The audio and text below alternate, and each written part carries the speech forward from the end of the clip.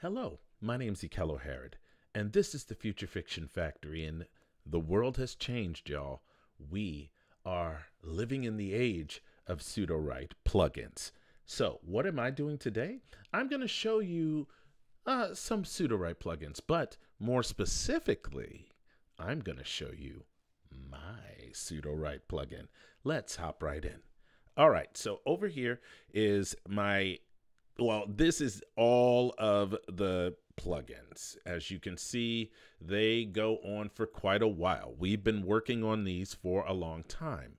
In my particular list of plugins that I've added, one of them stands out because it was created by me. All right, so this one is called the Outline Resource Chapter Type Report by Ekello Harrid. Well, there are 8 people using it. That's pretty nice. This plugin allows you to highlight text. This should include your story in a nutshell, and it will render out a chapter type report breakdown of your idea. It will give you at least 24 chapters, and it will repeat chapter types where necessary in order to further your plot. It will tell you inside of the report why it gives you each of the chapter types as it pertains to your story. It will use the specific examples that were highlighted in your text as the basis for the report, and you should be able to get quite an insight into how to structure your book. That is it in a nutshell. I wanted to build something inside of Sudowrite when they tasked all of us with maybe building something. The first thing that I thought to myself was a template, as it were. And this particular template is a chapter type report. A report that you can basically take your blurb of your story and get a comprehensive breakdown of how it could lay out in an outline perfectly. So you could have the one where people are introspective and then something happens in the next one. So that's an action. It's absolutely specific to whatever you put in there. It looks at it.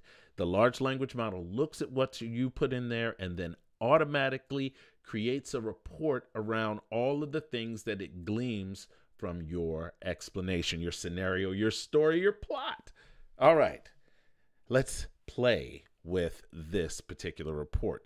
I'm going to create something quick and easy.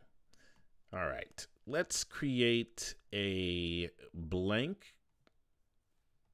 Let me zoom out here.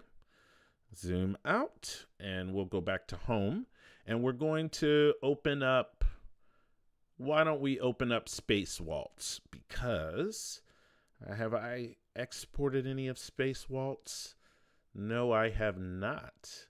That's actually nice.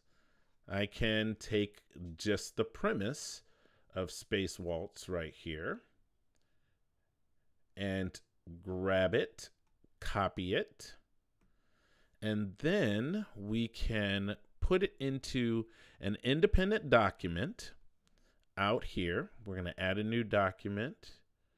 Actually, we're going to title this document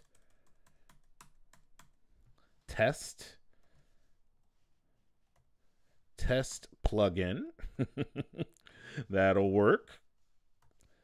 And then we will paste in our scenario, and then we're going to highlight it. Now, as you can see, you have all of your laser tools here. They are still, all of this stuff is still present. There we go.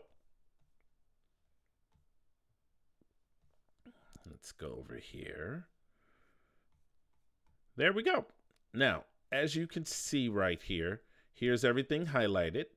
I'm going to take the plugin and I'm going to click on it, and it's going to actually spit out an entire report that gives me at least 24 chapters. And as you can see, it's just going and going and going until the report is done. Now that the report is done, I can take all of this information and use it comprehensively in the actual outline that I'm making inside of the story engine. I can bring that idea right into Story Engine and have a very solid concept for what I exactly want to do with my story and my plot in my book inside of Sudowrite. And that's my plugin. I hope that you have enjoyed this very quick, very succinct, very to the point video, because this is the future. There are lots of programs out there, and they all want to help you become a better writer.